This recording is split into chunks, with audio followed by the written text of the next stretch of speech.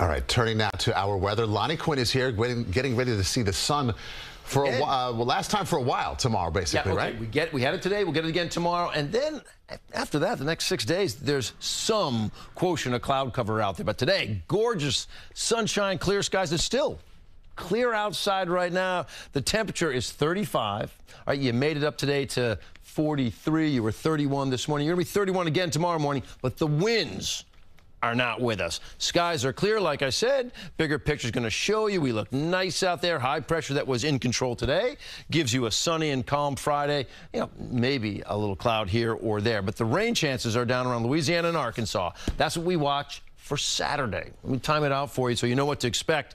Here we go. As you get into your day tomorrow, I mean, maybe late night, you get a few more clouds coming into the area. This is at 8 o'clock in the morning on Saturday. So light rain has made its way into the area. There's your heavy rain, right? You can tell the brighter colors, the yellows, the oranges, little speck of red there around the Chesapeake.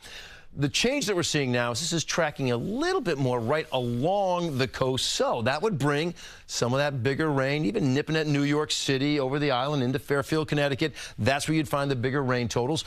Very small totals as you push off to the west, and then it gets better for Sunday. It's not perfect for Sunday, but it's better. The amount of rain, anywhere from the coast, you're talking 1 to 2 inches of rain. You go inland, pretty sharp cutoff. Look at that, 0.6 in Newburgh, 0.2 in Monticello.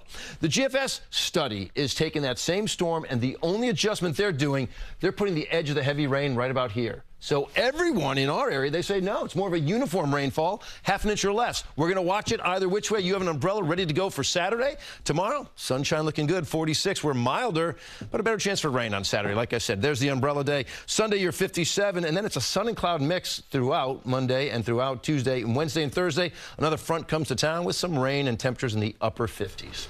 All right, Lonnie, thank you.